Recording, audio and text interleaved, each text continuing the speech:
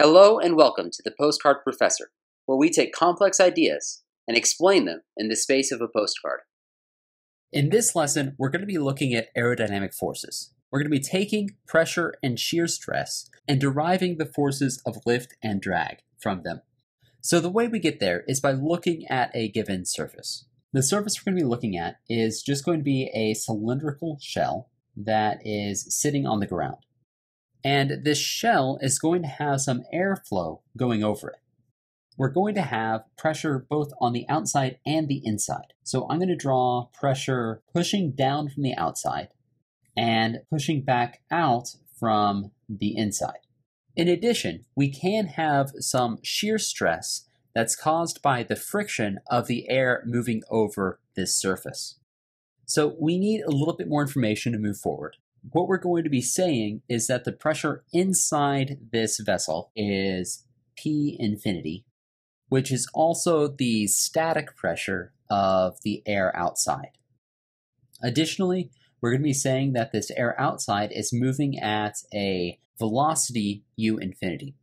And we're going to be using Bernoulli's equation, which says that the pressure plus 1/2 times rho u squared is equal to a constant. So first, let's use this in order to find the pressure distribution on the outside of our surface here. We're going to make some additional assumptions in order to make all this happen. The next assumption we're going to make is that we have ideal flow. This has a couple of ramifications, the first of which is that tau, our shear stress, is going to be 0 since there's no friction in ideal flow. The next is that we actually know exactly what our velocity distribution is over our cylinder. If we define this surface based on an angle theta, we can say that the velocity at a given theta is going to be equal to 2 times the far-field velocity times sine of theta. So when theta is equal to 0 or to pi, our velocity is going to be 0. And when it's equal to pi over 2, then it's at its maximum, twice the far-field velocity. So with these two pieces, we can actually come up with an equation for the pressure over our entire surface. We're going to write Bernoulli's equation for a given theta value and for the infinity case. This ends up being P of theta plus 1/2 rho times u of theta squared is equal to P infinity plus 1/2 rho times u infinity squared. And all we need to do is just solve this for P of theta, which just means moving this piece to the right-hand side. P of theta is equal to P infinity plus 1/2 rho u infinity squared multiplied by 1 from this piece minus u of theta divided by u infinity squared. U of theta divided by u infinity is exactly equal to 2 times sine of theta. So this piece here is just equal to 4 times sine squared of theta. The next piece is actually taking this pressure that we know and getting a force out of it. The force on a surface is the integral over that surface of the pressure pushing on the areas. That's not quite enough because we actually need a direction to go along with that. So what direction is our pressure pushing in? Well, we can define a normal vector in hat, which is pointing outward at every point along this surface. If that's the case, then our pressure is going to be pushing directly against that. So the force that we have is going to be our pressure multiplied by this direction, and we need a negative sign, and that's going to be multiplied by our area. So we have the magnitude, this PdA, multiplied by our direction to get the total force vector from this little piece. So this is in general terms. How do we actually write this for this equation? Well, we're going to have the integral from 0 to pi of the pressure on the outside pushing in. So this is going to be a negative P of theta multiplied by n hat. And then we have a P infinity pushing outward. So this is a plus P infinity multiplied by n hat. And all of that's going to be multiplied by this dA. Well, we want to integrate over theta, so instead of dA, we can write this as a width into the page multiplied by r times d theta, where this r is just the radius of our semicircle. Now let's rewrite this a little simpler. We can bring our constants out, and inside we just end up with p infinity minus p of theta, all multiplied by n hat d theta. Now this n hat changes depending on where we are in theta, so we actually need to write this out as a vector. This is going to be equal to a vector of cosine and sine terms. We need to define what our I and j are in order to write a vector in Cartesian coordinates. Let's define I as in line with our flow field. So I is pointing directly to the right, and j is going to be pointing directly upward. In that case, when theta is equal to 0, cosine of theta is equal to 1, and our normal is pointing directly to the right, in line with the I direction. So cosine of theta is the I component of our normal vector. And then the sine component is going to be in the j direction, because when sine of theta is 1, theta is equal to pi over 2. So this is going to be sine of theta.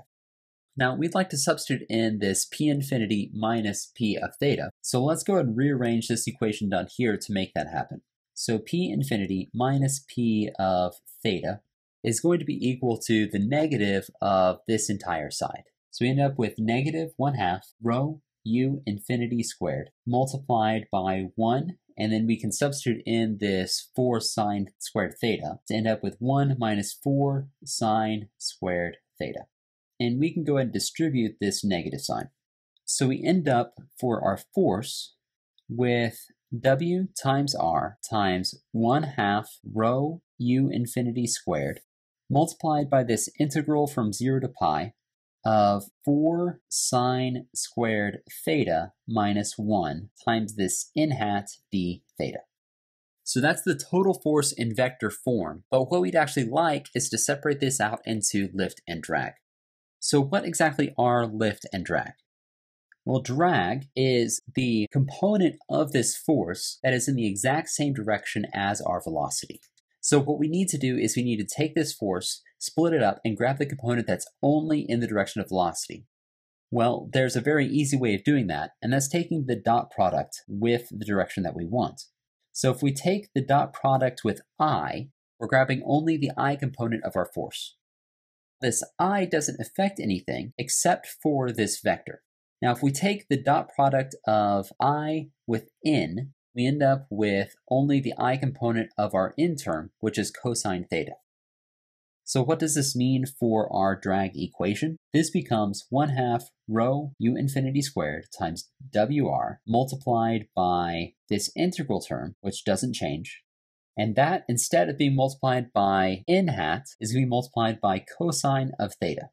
Without going into the math too heavily, the integral from 0 to pi of cosine of theta is equal to 0. So we can set this 1 equal to 0.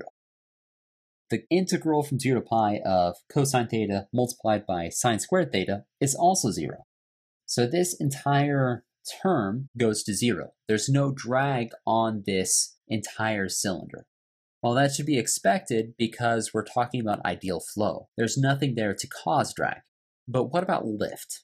Lift is simply the force component in the j direction. We'll just rewrite this entire thing, but instead of cosine theta, we're going to end up with the j component of n, which is sine theta. Now, if we integrate sine theta from 0 to pi, we end up with 2. If we integrate sine cubed theta from 0 to pi, we end up with 4/3. So 4 multiplied by 4/3 is going to be 16/3. If we subtract off 2, we end up with 10/3. So long story short, our lift ends up being 5/3 multiplied by all of our constants. And our drag is equal to 0. So that's how we calculate our lift and drag for this specific case. But how can we generalize this a little bit? Well, instead of looking at a specific surface, let's think of just a generic surface that has some pressure and shear stress on it. Our pressure is going to cause a force down on our surface, and our shear stress is going to be pushing along the surface. Now, as before, I want to write these as infinitesimal vectors of force. The pressure isn't going to change. We're still going to have a component of force. This time I'm going to label it as due to pressure, and it's going to be equal to exactly the same as before, negative P times n hat dA. But now we're also going to consider our shear stress force. So that force we're going to label as the force due to tau, and it's just going to be equal to tau, and we need to define a new direction here. So it's going to be tau dA, and our new direction is just going to be along the surface. So we're going to call this the tangent direction. So our total force is tau dA as a magnitude, and our direction is in the tangent direction.